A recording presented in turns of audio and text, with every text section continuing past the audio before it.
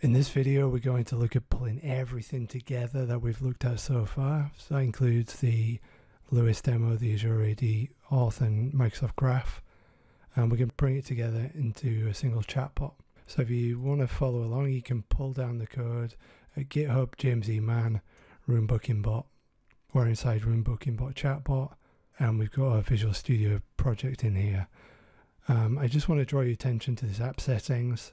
By default, this is blank, right? All these values need filling in. I've uploaded a separate video that you can follow along. It's about 4 minutes, and it basically talks you through how you set up the resources required for each of these applications and where you get your configuration from as well.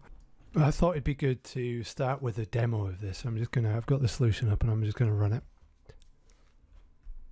If I jump over to the emulator, first time I connect to it, because I haven't connected to it before, it's prompting me to log in. So I can click that link. At this point, it's asking me for consent, right? So it's asking me for permissions to do these things. When I click accept, it's going to post back to my app running on my local machine, which is going to get redirected to the conversation that I'm in.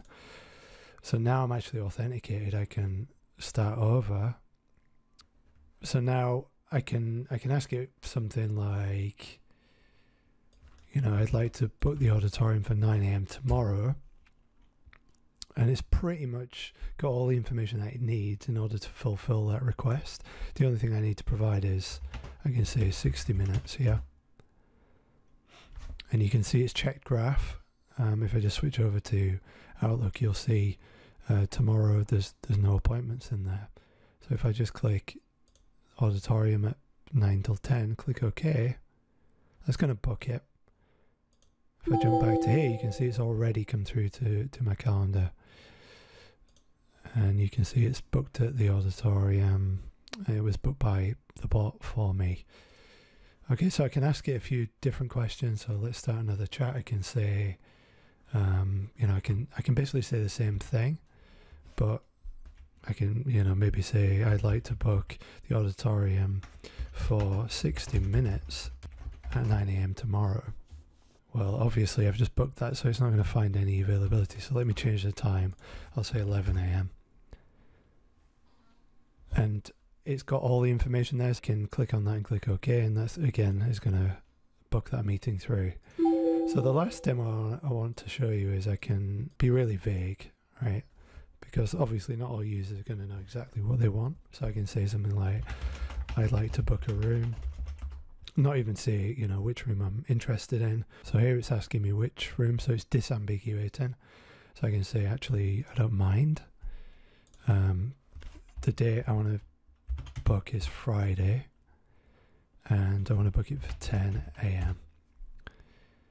And I want it for 2 hours. And it's pulled back the availability there. So if I click on boardroom, we'll see that appointment come through, and it's booked that appointment in my calendar as well. So there's kind of two ways we can interact with this. Someone who knows exactly what they want, and they provide a very precise utterance, and then someone who doesn't actually particularly know what they want. They're more interested in exploring their options. They can be kind of walked through the process. Hopefully that gives you some context in terms of what the bot looks like. So let's jump into the code and see how we can make this. If we have a look at an example of a conversation where a user provides our bot with a request, they might say something like, can I book a room between 10 and 11 tomorrow? The first thing we do is identify the intent.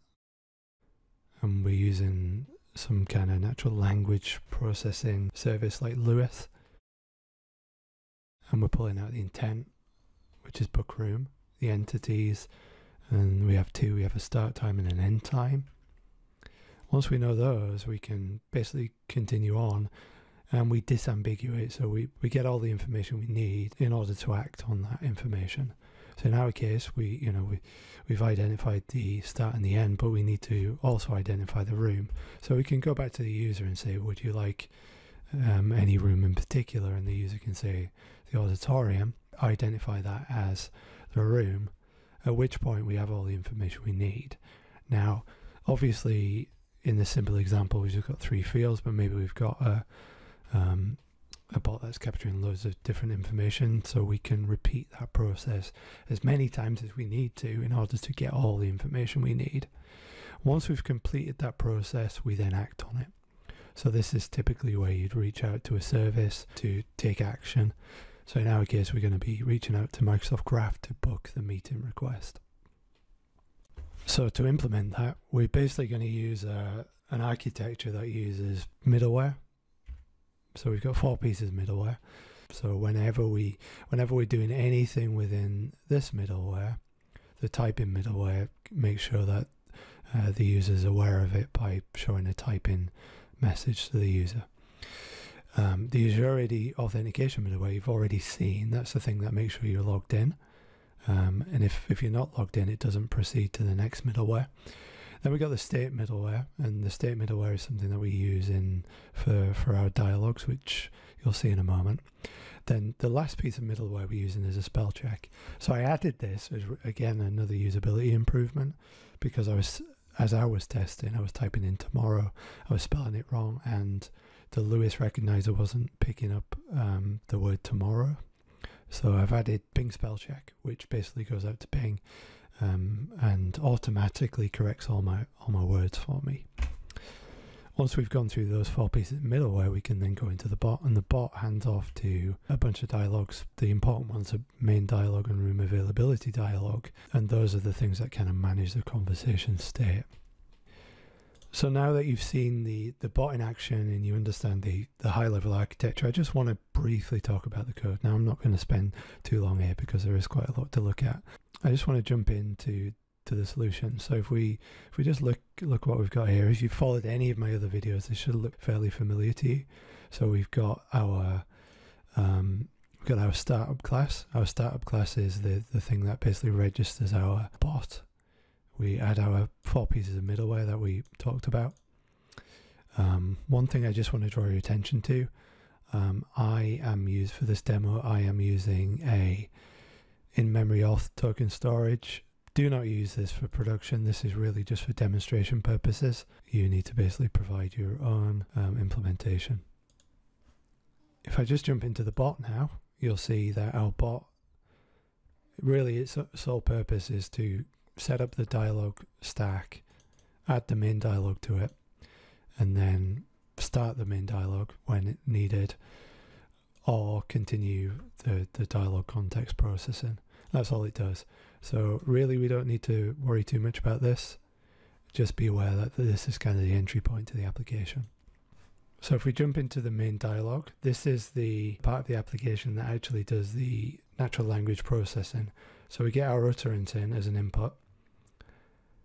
We use a Luis runtime client, and then we use that to predict intents and entities. If the top scoring intent is check room availability, then we take those intents and those entities and we create an object from that. If we just jump into there, you'll see basically we're parsing the date time, range, date time, duration, and rooms, just to kind of populate as much of this booking request as we can, right? So once we've done that, we can then create a dictionary, stick that in the dictionary, and then we start the check room availability dialog, which starts the whole disambiguation process. So then we come into our check room availability dialog, which is our kind of the only intent that we're looking at here. But obviously if you had more intents, you could have more dialogues for each intent.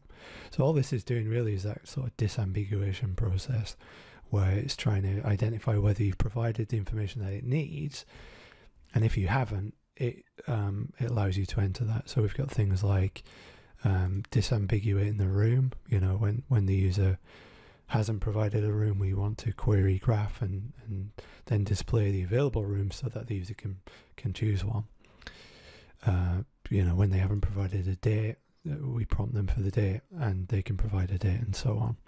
Finally, when we get to the bottom, we want to use this search graph dialog, and this is the thing that actually acts, right? So this completes the process. So if we jump into here, all this is doing is basically pulling the booking request that we've built up throughout the dialog, and then it's basically querying Office 365 Graph. We're using the access token that we get from our Azure AD Auth middleware. We're getting a number of options. We're presenting those options back to the user, right? So we present them back to the user here. And then when the user clicks on one of those options, they'll be the meeting will actually be booked, and they'll be presented with a confirmation. Okay, so that's everything I wanted to show you in terms of the code. Obviously I could spend hours going into it line by line, but I don't really think that's the best way for you to understand. I think if you are interested, have a look at the GitHub repository, pull down the code, set a debugger and have a go yourself. If you do need more information, then please leave a comment and let me know, because I'm quite happy to to do more videos on this if I need to. But if not, I hope you found this useful, and I will see you next time.